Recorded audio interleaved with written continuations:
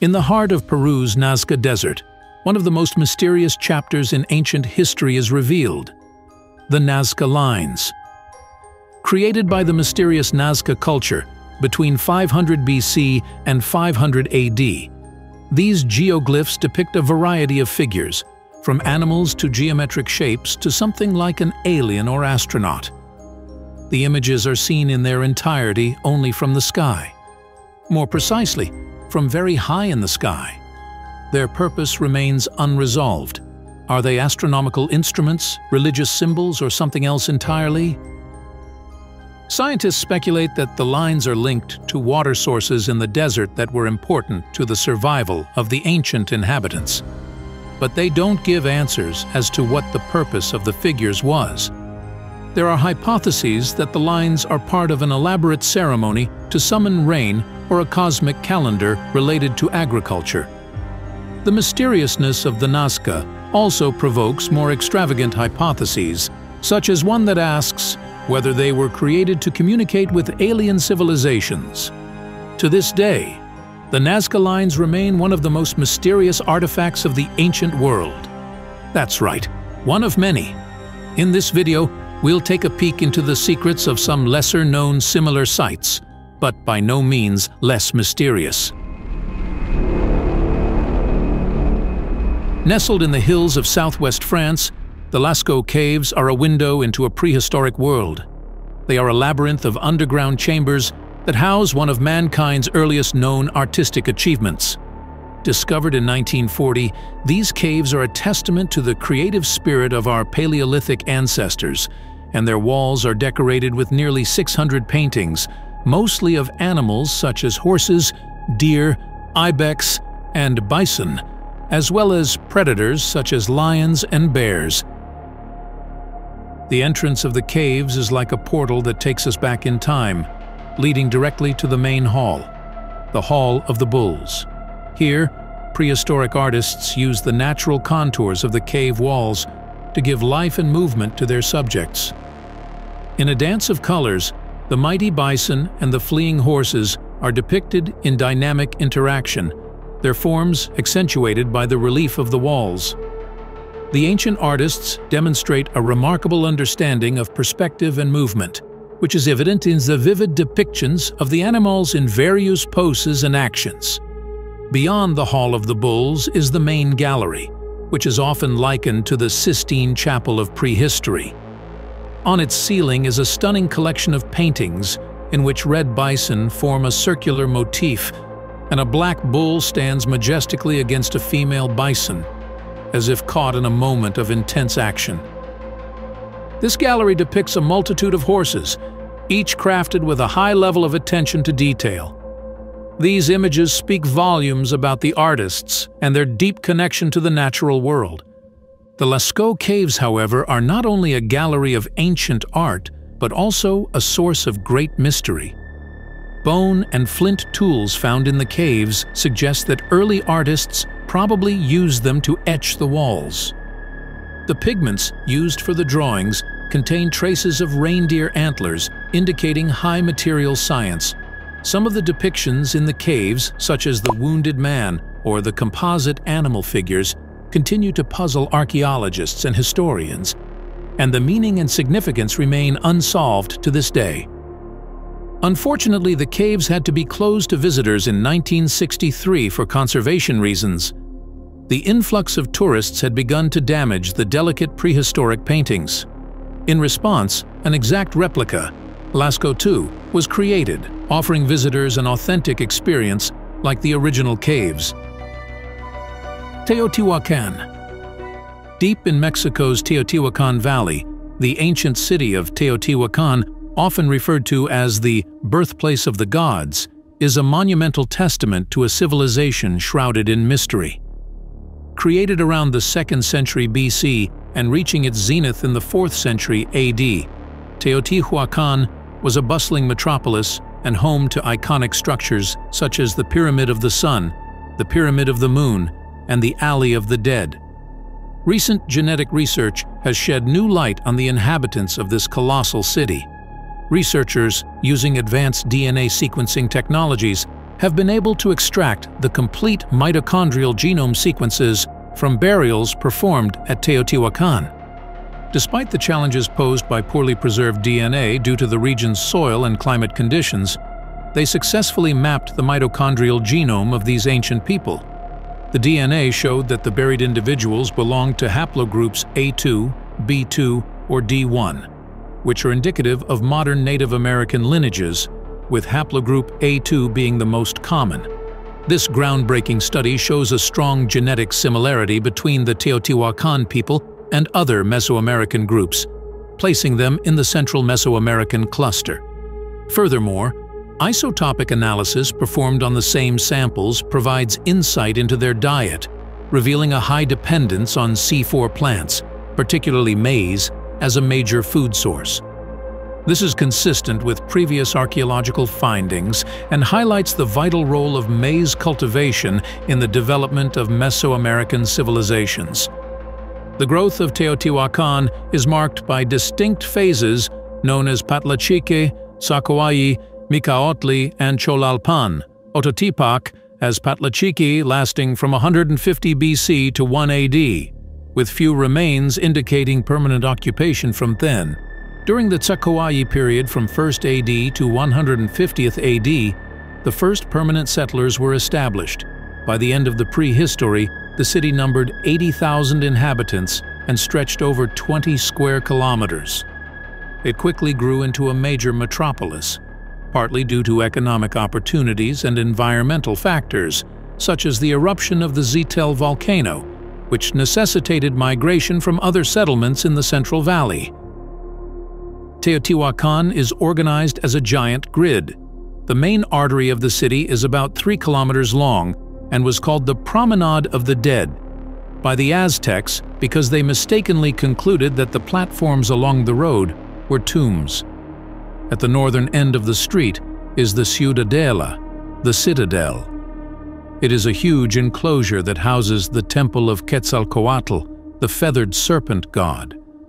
The Pyramid of the Sun is the most imposing structure in the city. It was not erected on the ruins of older buildings, unlike other sites of the same period, but is a self-contained, single-phase project.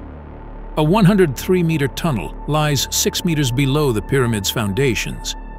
It is a tube formed from lava from volcanic events that occurred 1 million years ago. The tube has branches ending in the shape of a clover carved out before the pyramid was built. The tunnel was discovered during excavations of the foundations in 1971 by Ernesto Taboada's team. Together with the individual chambers and staircases, the entire tunnel is about 220 meters long. The interior of the pyramid is made of earth fill. There are stone columns to the sides, and the walls are made of stones and a mortar of lime and sand. Flaked plaster found during excavation testifies that the pyramids were painted in bright colors. It is assumed that this pyramid is one of the earliest, if not the earliest such structure in the region. Its construction has been dated to the end of the Pan-occupation phase, although other archaeologists argue that it was built during the Micaotli period from AD 150 to 300. The size of the Pyramid of the Moon is about 2/3 that of the Pyramid of the Sun. It is of considerably more complex architecture and has 5 levels, the first 2 probably being a standalone pyramid, subsequently extended with a higher rear section. Unlike those in Egypt, the pyramids at Teotihuacan were not used for tombs but for temple complexes.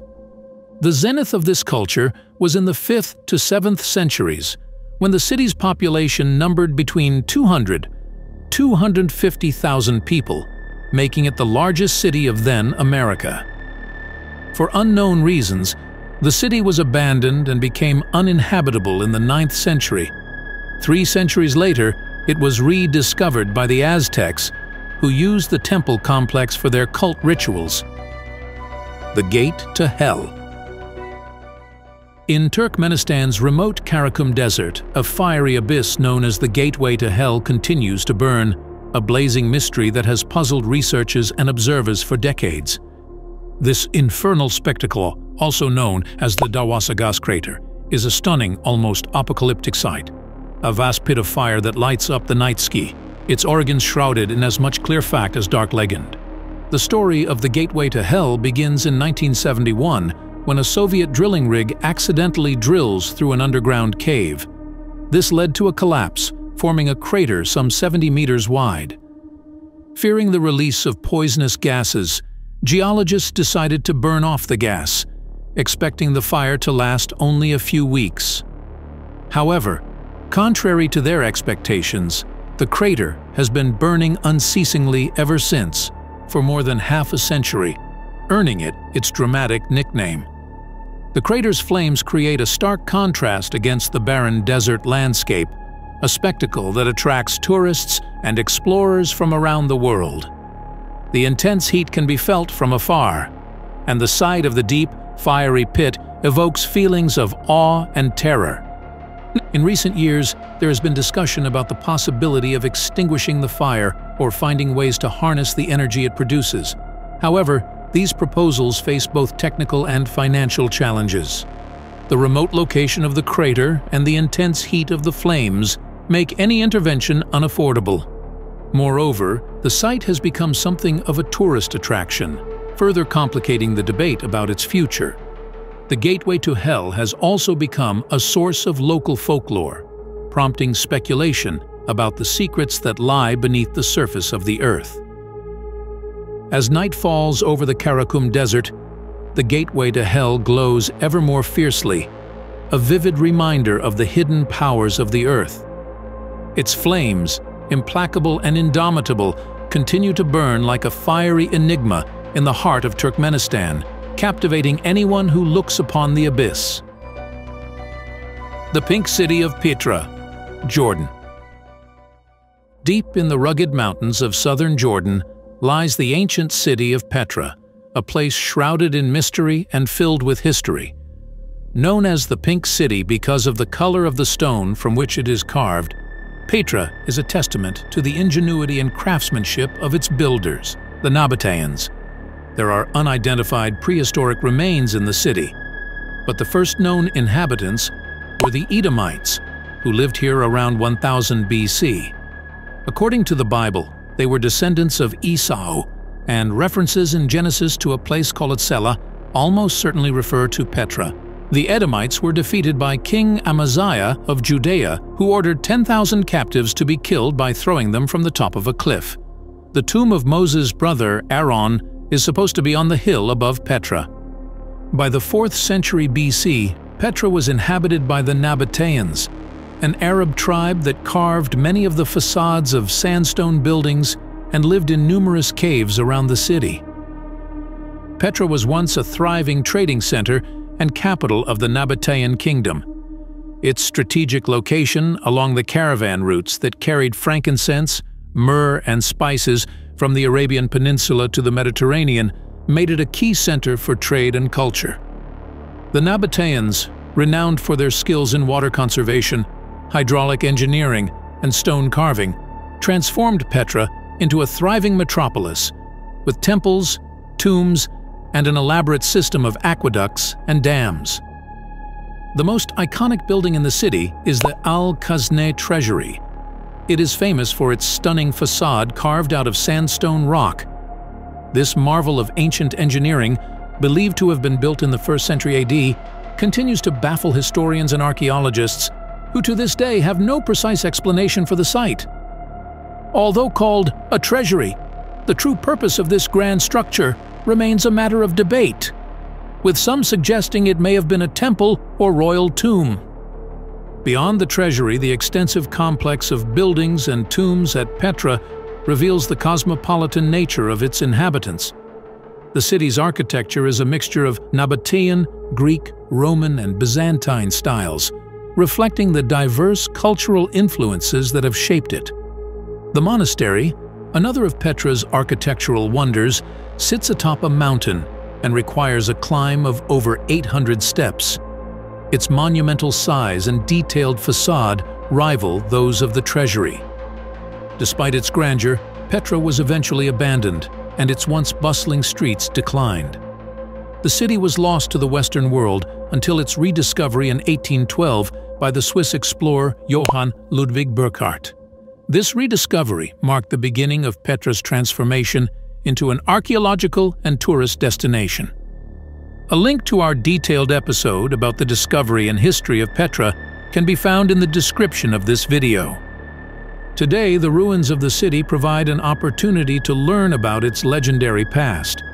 The Seek, a narrow gorge leading to Petra, sets the scene for the awe-inspiring view of the treasure chamber that opens at its end. The street, filled with facades and dotted with tombs and houses, as well as the Roman-style theater, which held over 3,000 spectators, are further evidence of the city's historical importance. However, much of Petra's past remains a mystery. The city's complex water system that allowed it to develop in the desert, its elaborate tombs and temples, and the daily life of its people continue to fascinate and puzzle researchers. Archaeological excavations and explorations continue and are slowly unraveling the mysteries of this ancient wonder. Hoia Baciu Forest, Romania. The Hoia Baciu Forest, located near the town of Cluj-Napoca in northern Romania, is shrouded in mystery and paranormal phenomena. It is a place that many consider to be a portal to another dimension. Visitors to the area report strange sensations such as being seen, loss of time orientation, rashes, headaches, nausea, burns, and scratches. There have been reports of people who have experienced strong emotional stirrings associated with memories of the past, but these disappear once they leave the forest. On the outskirts of the Hoia Baciu Forest, strange phenomena such as the appearance of aliens and flying saucers have been observed. Visitors and locals alike report hearing children and women laughing from the forest and making their blood to freeze. Photographs taken in the forest show mysterious ghostly silhouettes, which greatly enhances the ominous image of the place. Interest in the forest emerged in the 1960s when biologist Alexander Swift spent a decade in the forest and documented his observations of paranormal phenomena. He described his stay as a period of fear, panic, and unpleasant sensations accompanied by strange sounds and voices. Despite his desire to leave, the biologist says it was as if something kept him there. On August 18, 1968, military man Emil Barnett witnessed a UFO in the woods. He documented his encounter with this object through photographs that are considered some of the clearest images of UFOs in Europe. These photographs have been reviewed and recognized as authentic by numerous experts. The Hoia Baciu Forest is also known for its unusual trees that grow in a spiral shape or with unusual curves. Some of the trees are more than 200 years old but look like young saplings. Scientists still cannot explain this phenomenon. According to local legend, the forest is home to the demon Belial, an ancient Eastern European symbol of destruction and fear. Stories of disappearances and strange encounters are part of the mythology of the forest. According to one of them, a girl of 5 disappears in the forest and returns after 5 years without having aged a day. She has no memories of her disappearance until she is found. There are stories of other disappearances and strange encounters that also remain unexplained. According to research, the radioactivity in the forest is higher than usual due to the uranium contained in the soil. This fact may contribute to some of the strange phenomena observed. The Hoia Baciu Forest, known as the Bermuda Triangle of Transylvania, continues to be a subject of research and speculation. Despite scientific attempts to explain it, many phenomena remain a mystery, making this place one of the most enigmatic spots on planet Earth. Let us know what you think of it all in the comments. Continue your adventure by watching our playlists, and if you want more, just play the next episode that comes up as a suggestion on your left.